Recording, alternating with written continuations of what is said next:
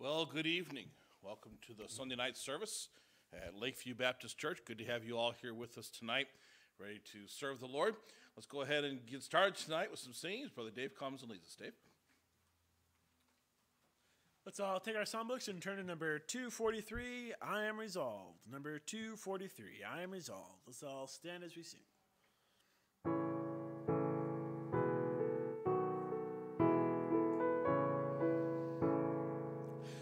I am resolved no longer to linger, charmed by the world's delight. Things that are higher, things that are nobler, these have the Lord my sight. I will hasten to him, hasten so glad and free. Jesus, greatest, highest, I will come to thee. I am resolved to go to the Savior, leaving my sin and strife. He is the true one, he is the just one, he has the words of life. I will hasten to him, hasten so glad and free. Jesus, greatest, highest, I will come to thee. On the last, I am resolved to enter the kingdom, leaving the paths of sin. Friends may oppose me, foes may beset me, still will I enter in. I will hasten to him, hasten so glad and free. Jesus, greatest, highest, I will come to thee. If you're singing, please remain standing for opening prayer. People often mistake stubbornness for resolve. Stubbornness is I will do what I want. Resolve is I will not be swayed from doing what God wants. It's a very distinct difference there. Stubbornness is about I. Resolve is about God. Resolve is about the end product. Tonight, let us be resolved to get closer to the Lord. Let us be resolved to do what God would have us to do. And let us be resolved to put away stubbornness and pride. Let's go to the Lord in prayer. Father, we thank you so much for your word. We thank you for your spirit. Father, we do pray tonight that you bless in our time together, that, Lord, we would resolve ourselves to follow you and to be obedient to you in all things. Father, we just pray your blessing on this service tonight, that your name might be lifted up and glorified. We pray in Jesus' name. Amen. You may be seated. And it's good to be here tonight. Hope you all had a good afternoon today and ready to have a good service tonight. Don't forget, Tuesday night at 7 o'clock is Ladies Fellowship. Couldn't remember what it's called for a minute. Ladies Fellowship meeting here at the church at 7 o'clock on Tuesday. Midweek service, 7 o'clock on Wednesday. And then Saturday morning, door knocking and visitation at 10:30. And then, of course, next Sunday, our Memorial Day picnic, cookout after church, and then an afternoon service. So there'll be no evening service next Sunday. Just be the afternoon service. And that will not be live streamed. That will just be for here. And at that time, we'll be bidding farewell to Julia as she goes off to get married the next week. And so on Saturday, June the 4th, you're invited to come to the wedding at Beth Haven Baptist Church in Oklahoma City on Western and 120th Street. Let's see. Then don't forget, coming up at the end of June, we got David's high school graduation. And then in July the 6th, we have the singing group from West Coast Baptist College that will be here for the midweek service. You'll want to be a part of that. Plan, start saving your money to buy some CDs and some books and things that they'll have here for sale that night. And we'll have a good time of fellowship with the group from West Coast. I think that's it for announcements. So Dave, come and lead us in another song. Let's all stand for our last song this evening. Turn to number 215, My Jesus, I Love Thee. Number 215, My Jesus, I Love Thee.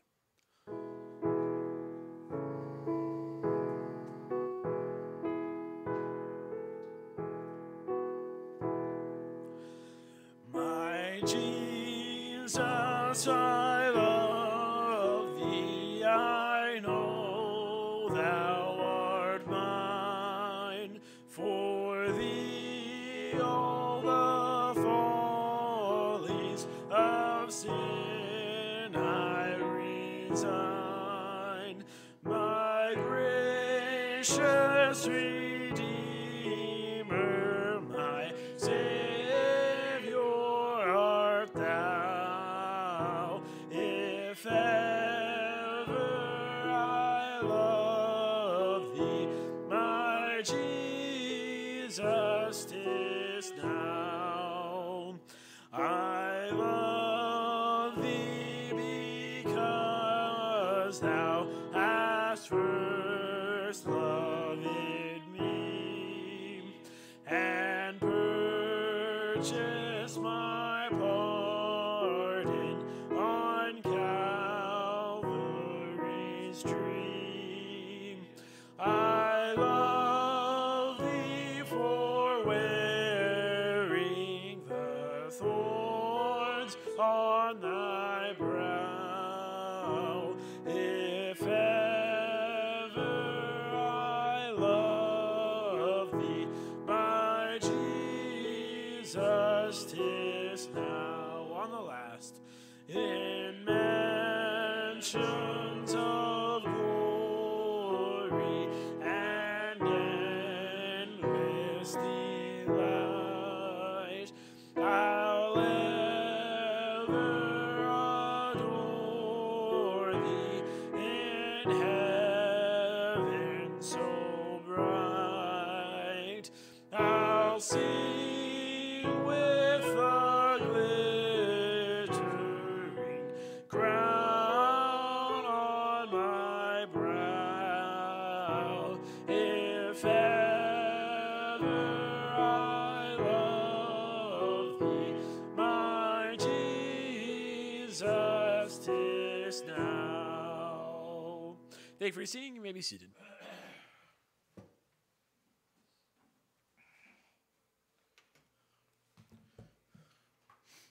Take your Bibles, turn to the book of Titus, chapter 1. Book of Titus, chapter 1.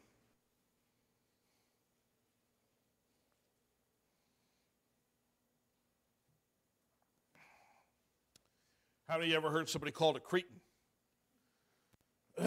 So, typically is a derogatory term to call someone. There is historically a geographical place known as Crete, and the residents of Crete are alternately known as Cretans or Cretans, and the word Cretan has become synonymous with a person who is slovenly, a person who is lazy, a person who is a ne'er-do-well, if you will. Ruffians, burglars, crooks, outlaws are often referred to in history as Cretans. Tonight, we see the Apostle Paul justify the use of that term on some people, and it's quite a shocking statement, really, when we look at what Paul says about the Cretans. But yet, we see the beauty of the redemptive grace of God, that even a Cretan can be saved. Amen? And so let's look tonight here in our text at what to do with a Cretan. What to do with a Cretan. Picking up in verse 10 of Titus chapter 1. Last Sunday night, we looked in the first 9 verses, and we saw the Apostle Paul's problem that he had with that he had to send Titus to set things in order. And now tonight, beginning in verse 10, we see why they had to set things in order. Verse 10, for there are many unruly. We'll just stop right there for a second and ask the Lord to bless our time. Father, we do thank you tonight for your word. We do pray tonight you'd help us to look at your word by your Spirit, that, Father, we would discern what it is to be unruly in your house. Father, I pray for your power as I preach. May the words I speak be your words. Father, tonight help us not to be of those Cretans. Father, help us instead to be like Christ. We pray these things in Jesus' name. Amen. So this matter of being unruly, we usually assign words like unruly to particular conduct. A person is considered to be unruly if they are restless and creating noise during services. You know, nothing is louder in a church service than a lady trying to unwrap a cough drop from her purse quietly. All women seem to have the same idea. If I do it slowly, no one notices how loud this paper is crinkling. Let me tell you, ladies, everybody notices. It would be easier if you just say, excuse me a minute, and just do it fast and get it over with, all right? The long, drawn-out 12-minute peeling of the breath mint or the candy or whatever is not helping the mood of the service, okay? In fact, arguably, you could maybe go another 20 minutes without that and just sit and listen to the message. That's just my opinion. But anyway, we think of things that are disruptive as being unruly. You know, if a few weeks ago now, heard there was an incident at another church here in town where an emotionally disturbed person had gone into the services and was making a lot of noise, was interrupting the preacher while he was trying to preach, was making a big commotion. That particular church is a large church. They actually have a police presence there for security in their services, and so the police officers had to come in and take the man out in handcuffs in the middle of the service. And I've always wanted to have that happen in a church service. No, I'm just kidding. But it was unruly, and the pastor handled it, I thought, incredibly graciously. You know, he turned the audience's attention to himself and to the message. He said, look, there's a man over here that's just having a problem. We're not going to let the devil interfere with the message today.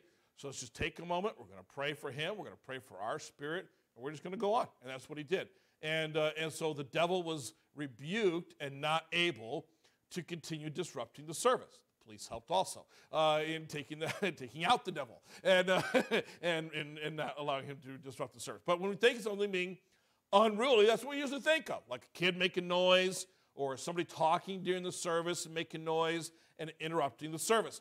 But let me tell you, there are things spiritually much more insidious than the loud piece of candy or the crying child, which are unruly. And that's what the Apostle Paul is addressing here. Paul is not addressing people's decorum in the congregation during the message as much as he is addressing people's hearts and what they ought to be loving and feeling and knowing about Christ in the spiritual realm.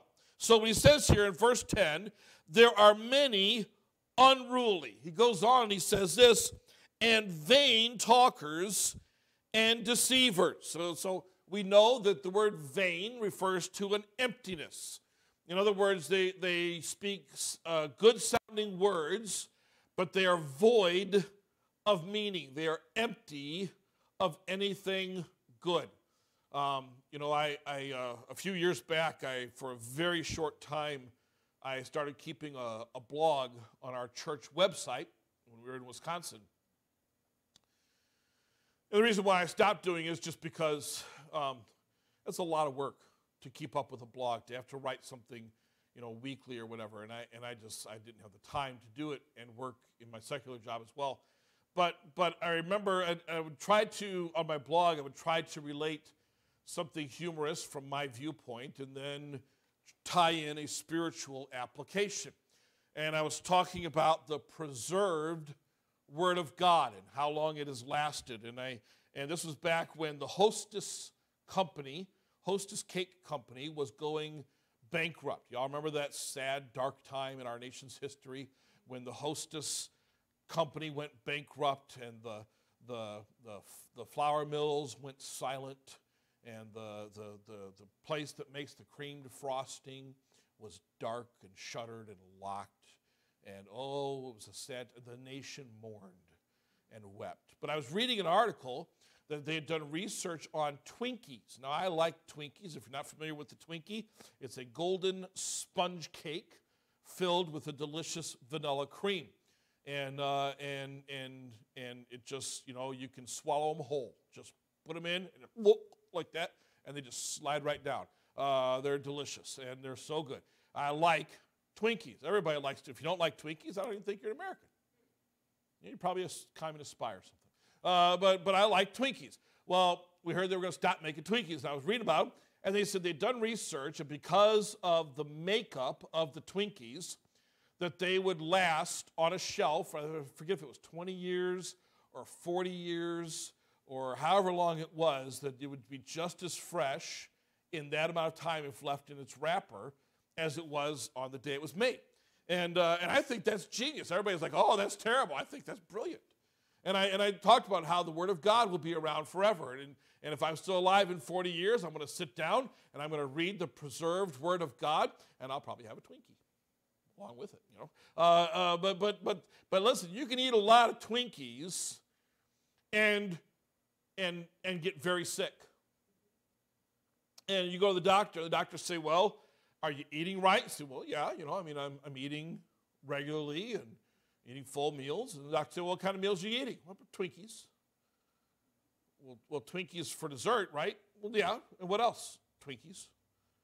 Well, how many Twinkies are you eating? Well, I usually have like 10 or 12 Twinkies for a supper meal, and then I'll have 8 or 10 for lunch. And breakfast, I just usually only have about 4 or 5 Twinkies, but I just eat Twinkies. That's all I eat all day long.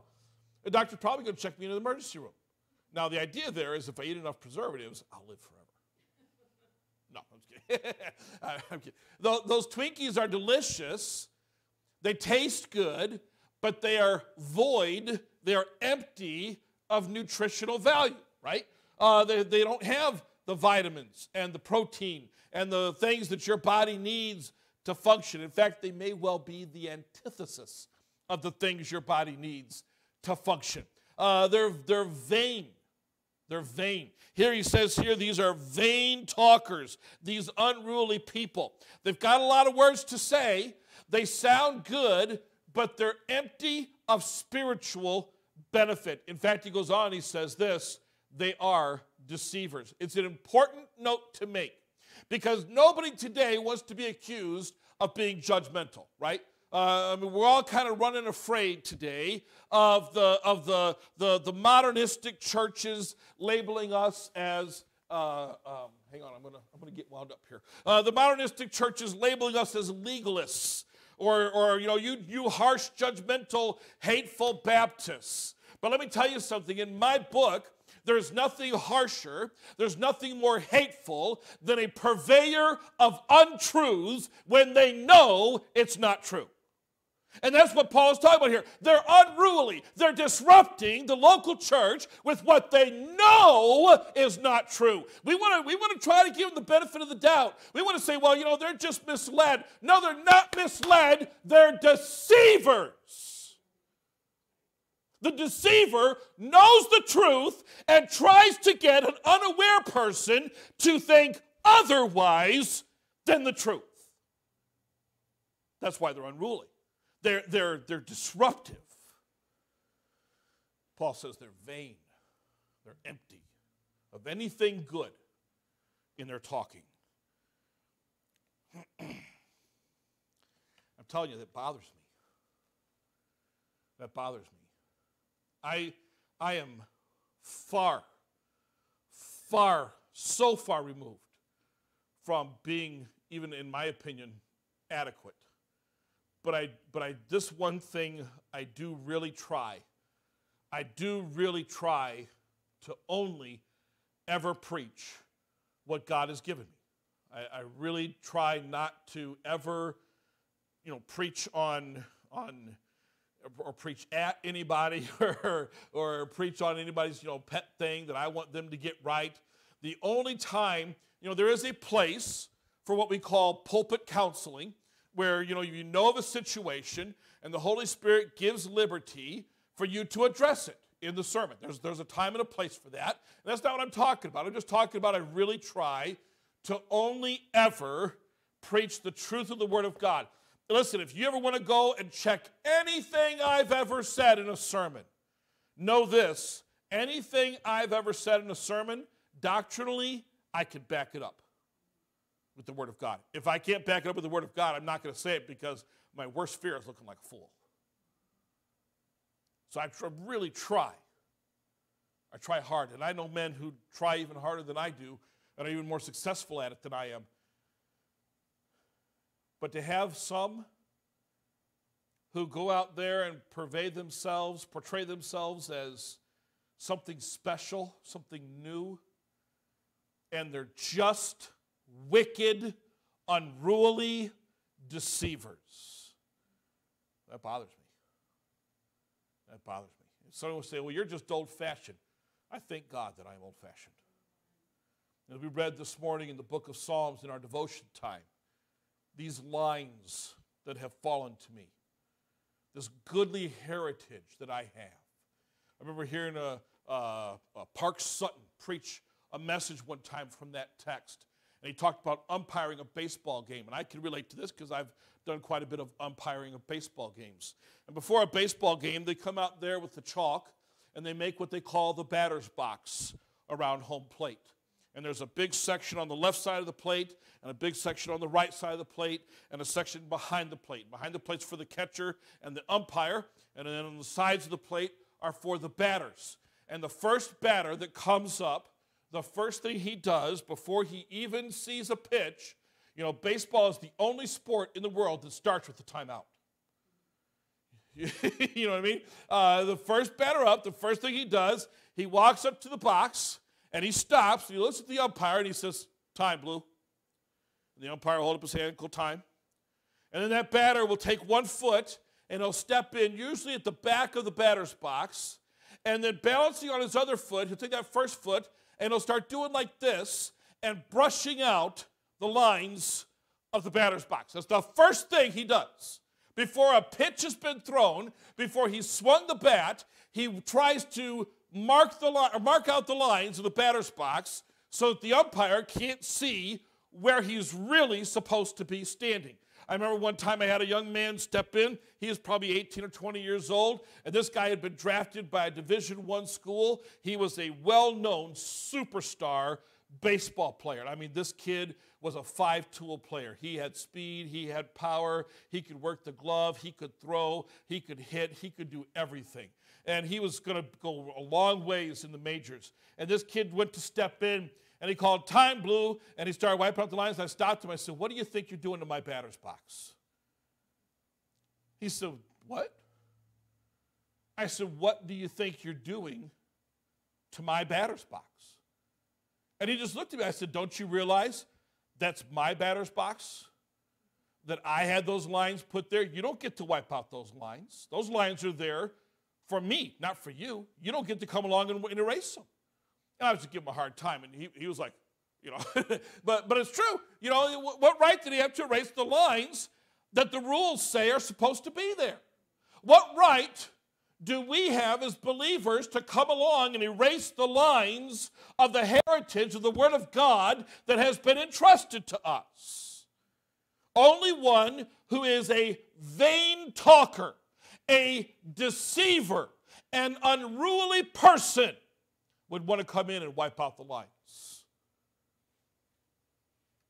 So we have this. Paul says in verse 10, especially they of the circumcision. What they were dealing with in that day were the Judaizers who came in and said, yes, fine, salvation by grace. You Gentiles, you can be saved as long as you also follow the law. And if you've been with us on our journey through the book of Galatians in recent Wednesdays, you know the Apostle Paul went to great lengths refuting and disputing with the Galatian believers how the law did nothing to save the Jews. It could only do less to save the Gentiles. So why would they leave behind the grace of God in favor of the law? But that was what the Judaizers wanted, was the Gentiles to leave the grace of God and to embrace the law, as if the Jews had it right all along before Jesus Christ. And so Paul says here, especially they of the circumcision, especially the Judaizers, have come in and they have vain words and deceitful words. But then look what it says here in verse 11. Whose mouths must be stopped. We'll get to that in just a minute. It's not a physical confrontation, but it's a spiritual confrontation. And let me just say this real quickly before we move on, and then we'll come back to that in a minute. You know, too often we lose that battle because we think we can be physically intimidating instead of being spiritual in the matter. And spiritually, you don't have to be intimidating. Spiritually, all you have to do is speak the truth in love. You speak the truth in love, there is no argument against it. So Paul says they have to have their mouths stopped. Who are they? Who subvert whole houses, teaching things which they ought not, for filthy lucre's sake. Make it known, these unrulies do not take away single people. They take away whole houses. They'll get one person from that house, and it's not surprising, really. But sometimes it is a little surprising. But before long, that one person has become everybody in that household. The devil knows he may never get mom and dad to relinquish their doctrine, but if he can get Junior to go someplace else, mom and dad will maybe follow. Maybe follow. You know, moms and dads can be real susceptible to the draw of grandkids. I know a man, I don't know him personally, I know of a man. He was a pastor of an independent, fundamental, Bible-believing Baptist church. Standards, music standards, dress standards, godly man. I mean, I certainly thought better of him than what it turned out. His daughter and son-in-law got crossways and left the church and went to some new evangelical, modernistic church. Started living like the world and looking like the world and dressing like the world. They go to church on Saturday nights so it doesn't interfere with their Sundays, which that really puts the Lord first, doesn't it? We won't even give him his own day now. You can have our spare time on Saturday. That pastor, because of his grandkids, left his pulpit, and he and his wife went and joined that other church. God help us that the devil would subvert entire houses. 3 generations in that case. In one fell swoop. How? Vain talkers, unrulies, disruptive members. And what are they doing? They're teaching things which they ought not. That seems kind of simplistic. But it's true. They're teaching things. They're simply teaching things which aren't true. They're not true. The more I see in the news about public schools, the more I say to Christian parents, the biggest mistake you could make today would be to put your little Johnny and little Susie in kindergarten in the government's control. Because they're not teaching little Johnny and little Susie to read and write. They're not teaching them arithmetic and history. They're teaching little Johnny and little Susie that, you know, the teacher is not feeling well today because the teacher was in a debauchery fest with a group of people last night. You think that's not happening? I hear all the excuses, all of them. Oh, well, Pastor, it's not like that in our school district. Our school district is good. I have news for you. Your school district, you may think is good, but I guarantee you there is some teacher in that school district that's like that. And I will guarantee you this, even if every teacher in your school district is perfect, they're in a system which denies God. Teaching things they ought not. How about the local church? Well, I know we're not supposed to have, ladies in charge of things and deacons and stuff, but, we just don't have any men to do it, so I guess we'll just have to do it this way. Oh, teaching things which we ought not. Well, I know that technically that guy's not really qualified to be a deacon or be a pastor because he's been divorced, but who else is going to do it? Somebody who's qualified. And if nobody's qualified, then maybe God's not in it to begin with. Because if God is in it, certainly he can provide a qualified individual to fill that office.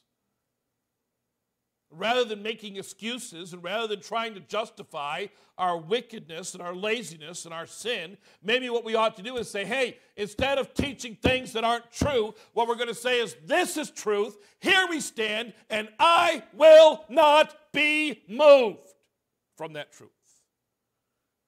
That's resolve, by the way. That's not stubbornness. Teaching things that they ought not. And why? For filthy lucre's sake. Now, filthy lucre doesn't have to just be ill-gotten money. Filthy lucre could be ill-gotten prestige. Filthy lucre could be just simply robbing God of the glory that is due to him. But that's the motivation for these vain talkers. Look at verse 12. This is where the title comes in. One of themselves, even a prophet of their own, said, the Cretans are always liars, evil beasts, slow bellies. I looked this up. The name of this Greek philosopher, I wish I would have written it down, but it's about 327 letters long. But there's an actual Greek philosopher. This was his quote about the Cretan people. That they are slow bellies, they're always liars, they're lazy, they're just this was not a very politically correct statement. And then look what Paul says in verse 13, this witness is true. Paul says, oh yeah, I've been around those Cretans. They are something else. You know how to tell if a Cretan's lying? His lips are moving. Because you see, when you talk, your lips are moving, so if they're talking at all, they're probably lying. This is their reputation. They're slow bellies. They're just simply lazy. You know what lazy is? Lazy is not, oh man, I've worked hard, it's Saturday, I want to sleep in for a couple hours. Lazy is, you know what? That grass is on fire, but I just can't bother to get up and go put it out. That's lazy. That's lazy. That's what the Cretans were known for. Just an ability to work, but a refusal to work. An ability to tell the truth, but a refusal to tell the truth. Why? For gain. For gain. Paul says, this is true. This is a true witness for them. So what do? Well, there have to be consequences. They were liars and lazy in practice as well as reputation. And so Paul says they have to be rebuked. Verse 13, wherefore, rebuke them sharply. Rebuke them sharply. My oldest daughter, when she was a youngster, 3, 4, 5 years old, she would occasionally show forth her mom's side of the family, and she would misbehave. And all I had to do with her, I didn't have to say her name. I didn't have to yell at her. I didn't have to threaten her. All I had to do with her was do like this. Snap my fingers and point at her and give her the look. And she would dissolve into a puddle of repentant goo. I mean, you never saw a kid more repentant than my daughter, Tricia. And then we had a son. And to say he was not like that would be an understatement. You'd give him a spanking and you'd feel like your arm was going to fall off, and he would just look at you like, that's all you got? It's okay, Dad, I know you're old. I mean, he was just, and even so, I remember he had developed a habit of sucking his thumb when he was really small, and my wife was trying to break him of the habit. He was, I don't remember how old he was, about 2 maybe or 3 years old, and she was trying to break him of the habit of sucking his thumb. which we eventually did break him. I don't want anybody to think he still does it, but at least that I know of. If that's his wife's problem, if he does now. But we didn't break him with that. But we tried everything. They make this stuff you could put drops on the kid's thumb to make him. We put that on there. He would lick that off and just keep sucking his thumb. And so Pam had read an article. You take the kid's thumb and you wet it and you stick it in a jar of red pepper. And it's really hot and spicy. And, they won't be. And so she did that with his thumb. And he put his thumb in his mouth, and he said, but he kept his thumb in his mouth. I mean, this kid, he was stubborn. He was stubborn. You couldn't just give him a soft rebuke. You had to rebuke him sharply. He got to be old enough to ride a bicycle. And, I mean, he had either not enough sense or not enough something, but he was not afraid to do anything with that bicycle. And he would ride it right down the middle of the road. One time I was riding down the middle of the road. I said, son, you have to watch for cars. And so sitting on the bike in the middle of the road, he turned around behind himself like this and was watching behind him as he was still riding down the middle of the road, watching for cars behind him, mindless of any cars coming in front of him. I said to my wife, I said, we need to have more kids because I don't think that one's going to make it. I mean, he was something. He was something. Stubborn. You had to really rebuke him sharply. Sharply. Paul says here to the Cretans, rebuke them sharply. He said, I already know that you can't just mention, hey guys, listen, we need to do better than that. That's not going to work. Paul said, you're going to have to spiritually withstand them to the face, like Paul did to Peter. Paul said, you're going to have to go to them in love and in meekness, but with the truth of the word of God, and say, here I stand. I will not be moved. And they will have to back down because they have no truth. So you rebuke them sharply. Why? That they may be sound in the faith. The goal of rebuking them sharply is not that you can be vindicated. The goal of rebuking them sharply is not to kick them out. The goal of rebuking them sharply is that they might be restored in Jesus Christ. That they would be sound in the faith. But look what it says in verse 14 here. Not giving heed to Jewish fables and commandments of men that turn from the truth. This is the first thing we need to rebuke, a turning from the truth. A turning from the truth. There is, listen to this tonight, there is no justification for turning away from sound doctrine. None. I don't care what your great-grandma believed that's so important to you. Let me tell you something. Your great-grandma might have been a great lady, but she never died for anybody's sins. So I don't care what she believed. And if you're willing to go to hell for eternity because great-grandma is in hell for eternity, that's misplaced. That's ridiculous and absurd. There's no reason for false doctrine. Well, you can't preach or you can't say to people that they can't be saved by baptism because a lot of people, that's how they were raised.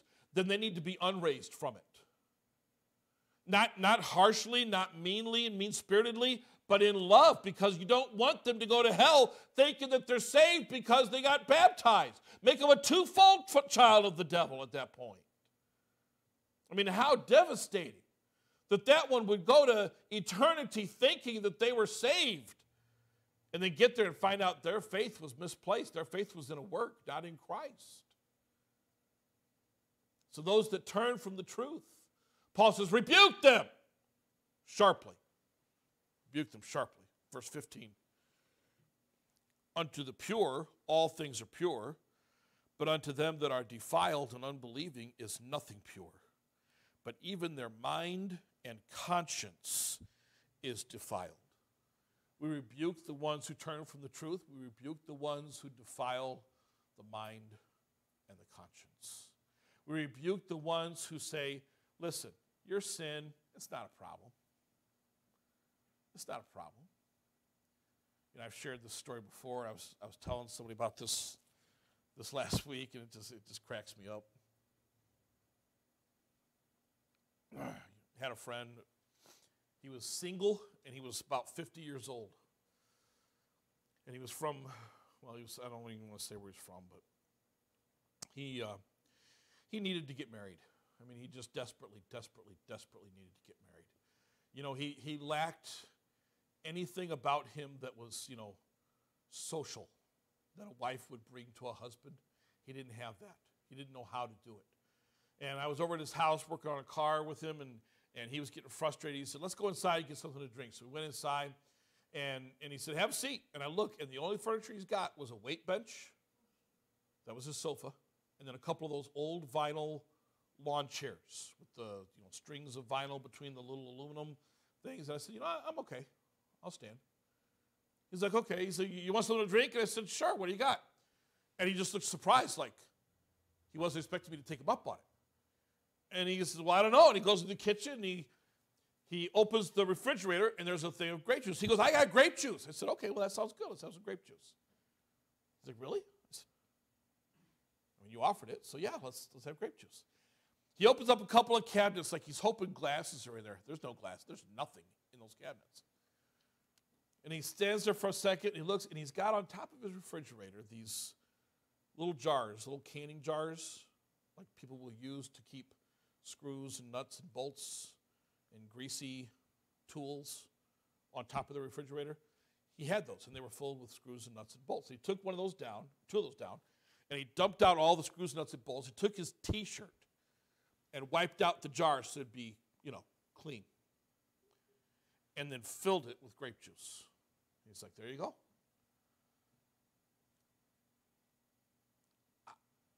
I'm used to a level of cleanliness that is higher than that. I'm the guy that the dishwasher gets done, and I take dishes out, and I look at them, and I put them back on the dirty dish side that they got to be washed again.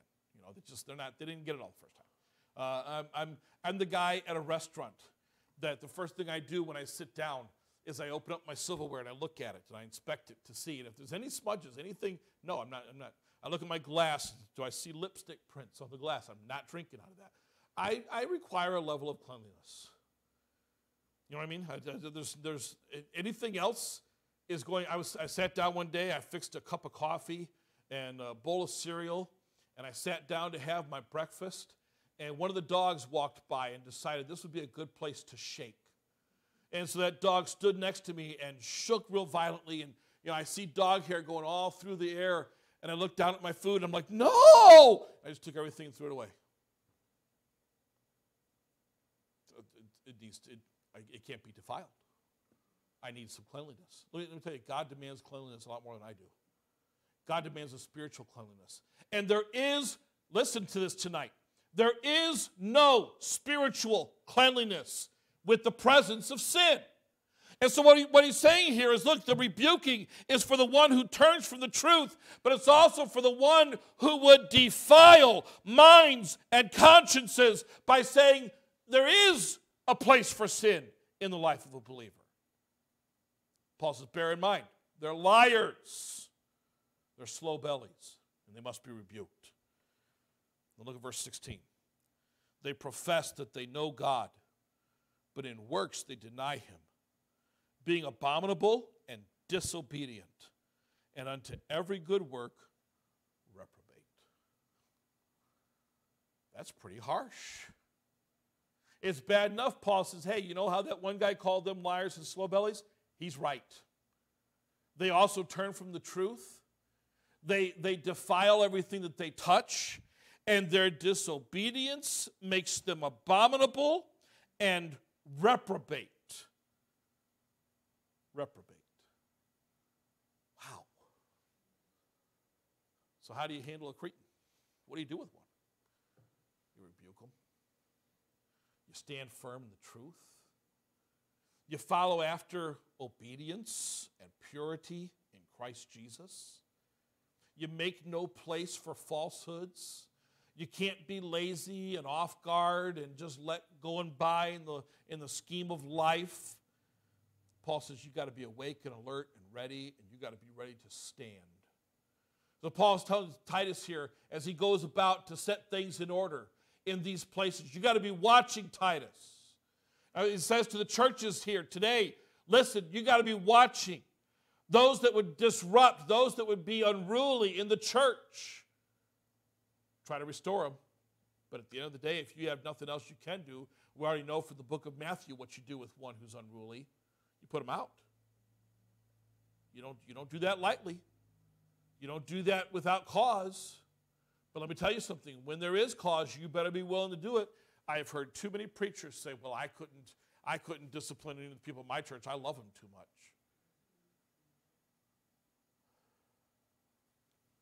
Heard a story one time. I don't remember. I think this might have been Bill Rice Sr. But he was talking about disciplining his children. And they had a dog. His kids had a dog. And the dog was notorious for running away from home and chasing cars on the highway past their house. And the kids were just terrified that their dog was going to get away and get hit by a truck or something on the road. And so the kids would really get after their dog. I mean, if their dog tried to get away, they would just, almost borderline be mean to the dog because they were so, urgently trying to discipline the dog not to do those things. And one day, this preacher heard his daughter really giving it to that dog. You bad dog, naughty, naughty, naughty dog. You should not do that. And you must never do that again, blah, blah, blah. And the preacher went in and he said, hey, I thought you loved that dog. And she said, well, Daddy, I do love that dog. He said, no, you don't love that dog. If you love that dog, you wouldn't be yelling at him like that. She got big tears in her eyes. She said, but Daddy, I do love him. I don't want him to get hurt. That's why I get after him. And then she realizes, she got set up. And Dad says, that's right. I love you. That's why I get after you when you do wrong. I don't want you to get hurt.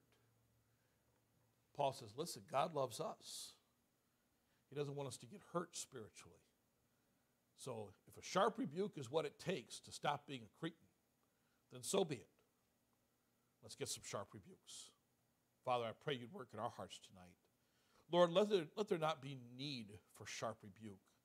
Let us simply repent and follow after Christ. Father, I pray tonight that you'd have your way in our hearts and our lives. With heads bowed and eyes closed tonight, first question is this: do you know Jesus Christ as your Savior? For those here and at home, the same question: has there been a time that you put your faith in the blood of Christ to save you? If not, tonight, make it your purpose tonight. Make this the night that you come to Christ and receive his gift of eternal life. The Bible says all you have to do is believe in your heart and confess with your mouth, and thou shalt be saved. So simply praying and confessing your need. Lord, I'm a sinner and need to be saved. But professing faith in Jesus Christ as the Son of God and his death, burial, and resurrection being sufficient to pay for your sins. The Bible says if you believe and confess, you'll be saved. So tonight, put your faith in Christ. Confess your need to be saved to him and accept his gift of everlasting life. For those that know Christ as Savior, let me just encourage you to hold to the truth. Let me encourage you tonight not to be a Cretan, not to be turned aside, not to be lazy, not to be a liar and a deceiver. Don't be moved by liars and deceivers. Recognize them with the gift of the Holy Spirit that you have in you and rebuke them, not in pride, not in vanity, but in love. Rebuke them that they might be restored to Christ as well. Whatever area God's working in your heart tonight, let him have his way. Father, I pray tonight you'd have your way in us. I pray, Lord, that you would make us pliable and submissive to you. Father, we just pray your blessing on this invitation, that decisions would be made for your glory and honor, we ask in Jesus' name. Amen. Would you stand, heads bowed and eyes closed as the invitation hymn plays? If you don't know Christ as Savior, now is the time. You at home, now is the time to put your faith in the blood of Christ. You here tonight, the altar is open. Do business with God tonight. You have a decision to make for the Lord, make it. You've been following after the ways of Cretans tonight? Put that aside. Follow Christ. Oh, friend, tonight let him have his way. There is nothing this world can offer. There is nothing Satan can offer that would ever come close to what Jesus offers. Because he offers life, and nobody else can offer that. Satan can only offer death. The world can only offer destruction. But Jesus gives life. Won't you come to him tonight? Let him have his way. The final verse. Where he leads, I'll follow. Where he leads, I'll follow. Tonight, follow Christ. Don't follow after the vain talkers and deceivers. Don't follow after the Cretans. Follow after Jesus and his truth. Let him have his way tonight. Thank you for being here this evening. Good to be in God's house as always. Remember, Tuesday night at 7 o'clock, ladies here at the church for your ladies' fellowship. Wednesday night at 7 for the midweek service. And next Saturday morning, 10:30 visitation. And Sunday morning, regular services here. And Sunday afternoon, of course, the special time. So don't forget to be in place for the opportunities to serve this week. Until next week, for those of you at home, thank you for joining us. We hope you will come back again. As always, if I can help you in any way, please call me here at the church at 405-691-2500. You can email me, pastor@lbcnewcastle.org. Send me a message on the internet after church. We'll get back to you tonight yet. Thanks for being a part of our services today. As always, God bless you, and you're dismissed.